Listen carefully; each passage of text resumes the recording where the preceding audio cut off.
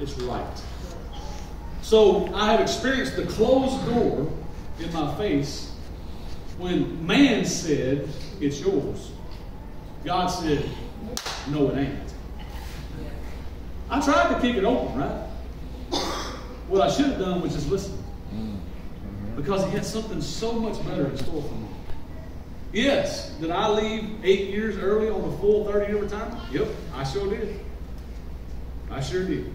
Did I freeze it? Nope, I went ahead and drew it. Monthly, I retired. I retired at 42 years old from TDC.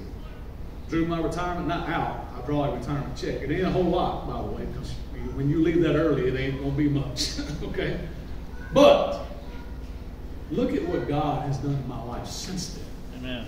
Amen.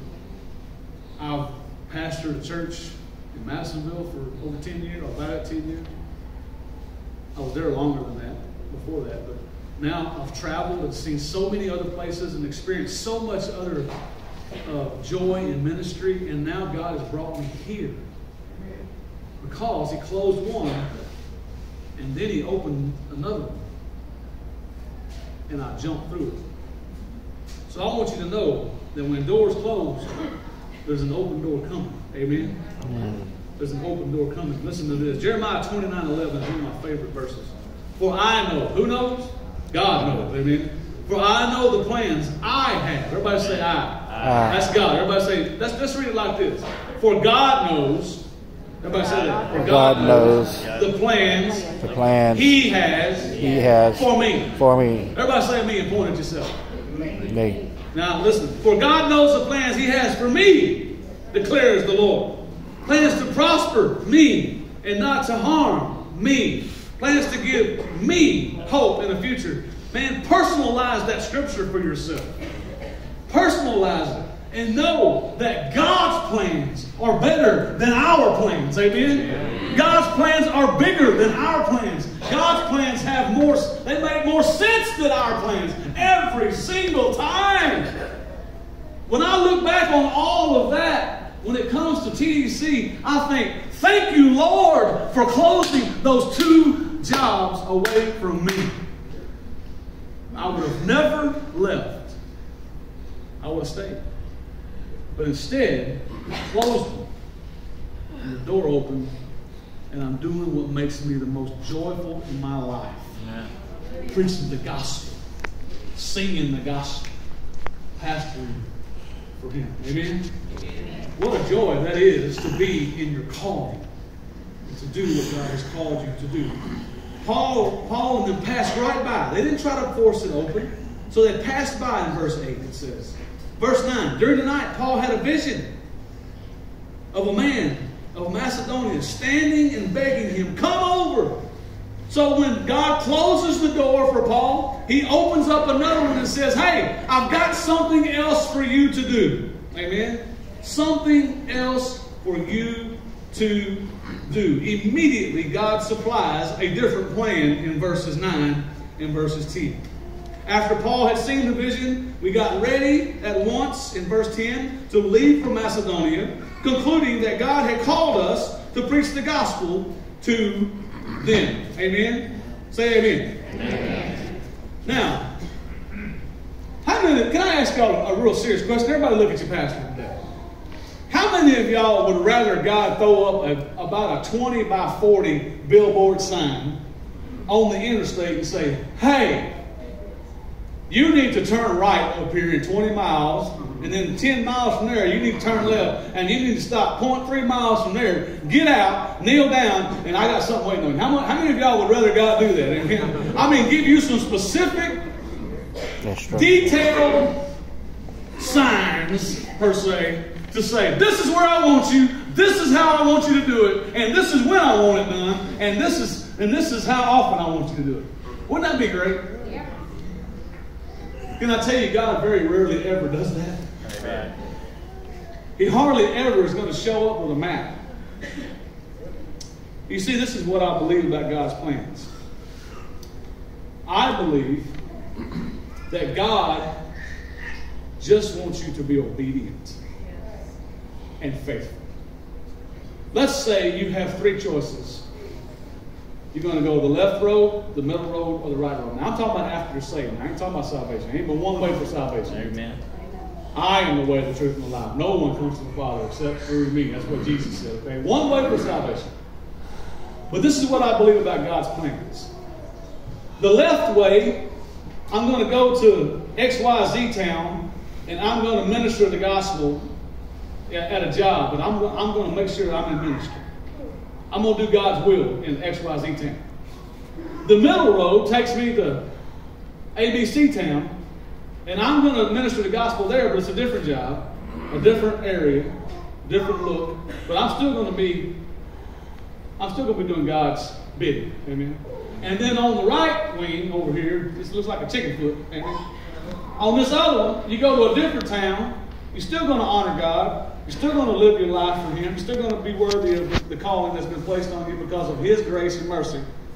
Can I just tell you, it don't matter which of those three paths you choose. If you're honoring God, He's going to honor you. Amen.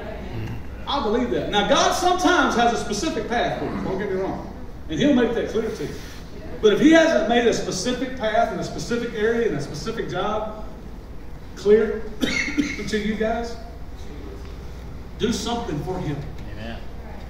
Go make a decision that honors Him in your job, in your family, in your community, in your neighborhood. Amen. He will bless it. I promise you. Step through the doors He opens for you.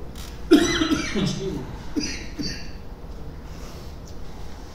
I want to tell you, when God opens a door, there's a couple of things. There's one thing for sure that you have to do. But there's more than a couple of things. I mean, there's more than one thing. There's a couple of things that you need to know about open doors.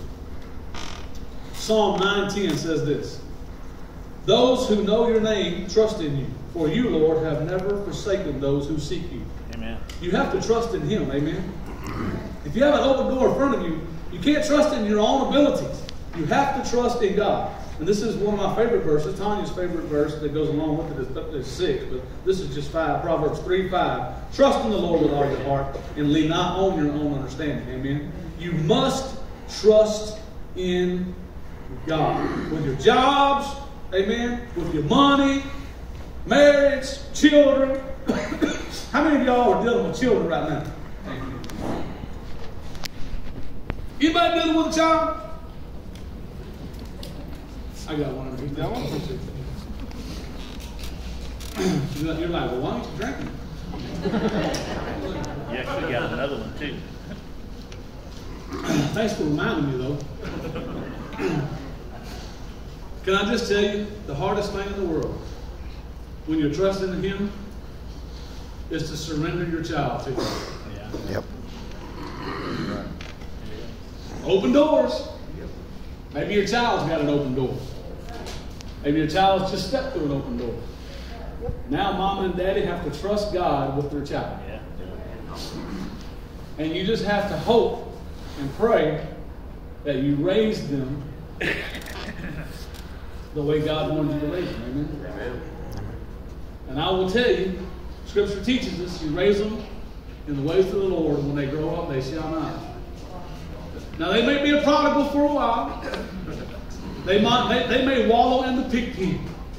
They may be in the far country. Amen? But I'm going to tell you, they're going to grow up. They're going to learn some lessons, maybe some hard ones. Everybody say, trust in God. Trust in God. He's got this. It's His hand that is on them. I want to tell you this. You must trust Him in the open door. But also about an open door is this: no one can shut it except God. That's right. No one can shut it. Revelation 3:8 says, I know your deeds. See, I have placed before you an open door. Listen to this. That no one can shut. You wonder where I got that from? That no one can shut. I know that you have little strength, yet you have kept my word and have not denied my name. God opens it, and the only one who can shut it is Him. Don't you let somebody convince you that you ain't smart enough, good enough, big enough, equipped enough. You know what? Likely, this is the truth. If God opens a door for you to do a ministry, you probably aren't equipped to do it. God does not call the equipped. He equips the called. Amen. He's looking for obedience. He's looking for a will from somebody to say, here I am, Lord, send me. Put me in, Coach. Amen. Put me in, Coach. He's looking for that person who'll say, I don't have it all figured out. I don't have the words figured out. I don't know what I'll say when I get there, but I'm going anyway, Lord, because I trust you. And he's looking for somebody that's going to jump through the door that opens up in front of him. He just needs willing people.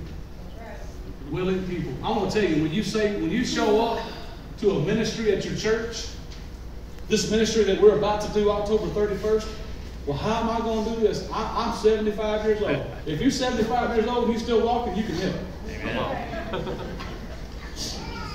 Amen. Amen? Amen. Amen.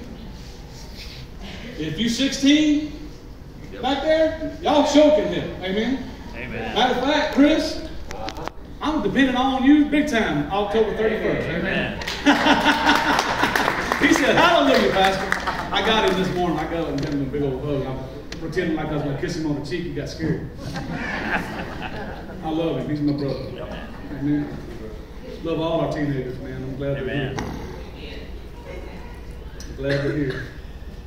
Make no mistake, you cannot close a door that God opens. We can choose not to step through it.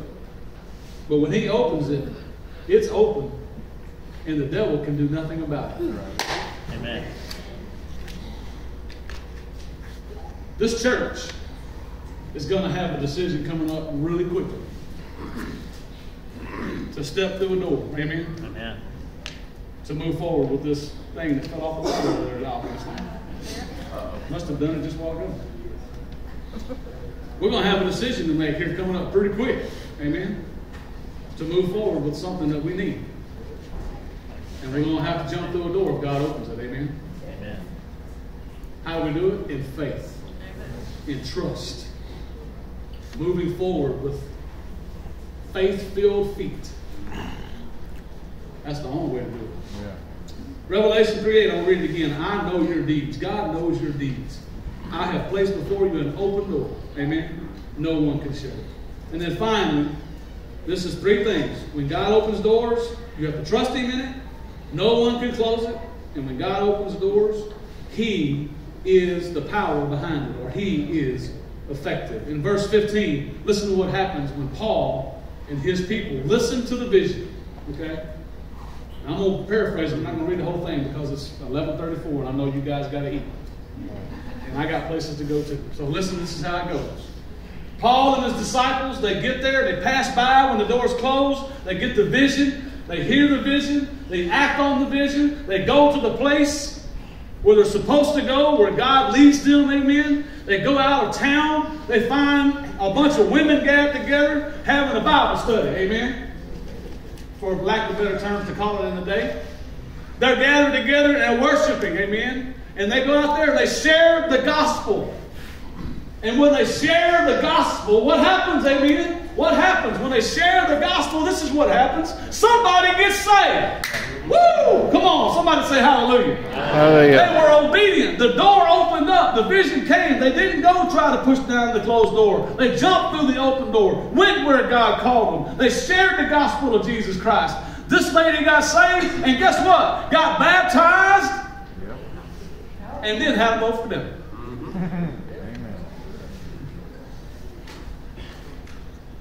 What's going to happen if all of you, this church body,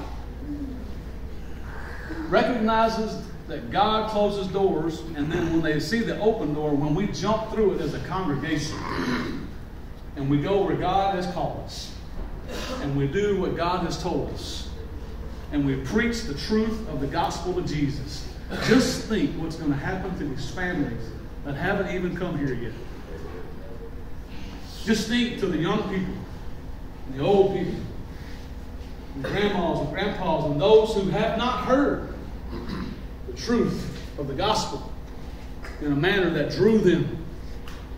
When this church steps forward in faith Just like the Israelites, just like the Levites had to take the Ark of the Covenant down to the water and step into the raging, flooded river.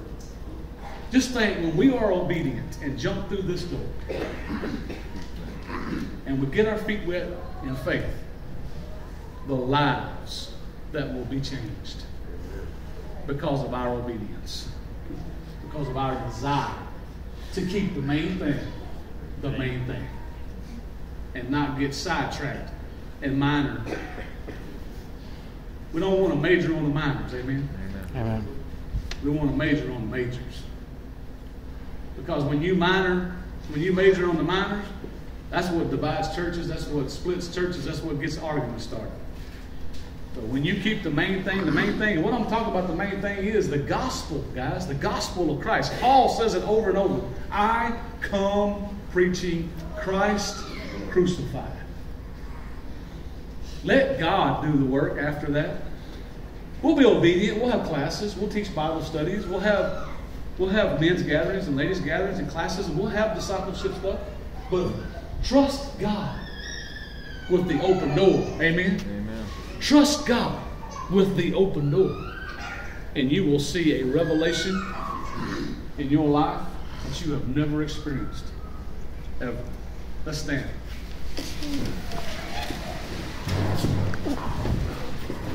Praise team.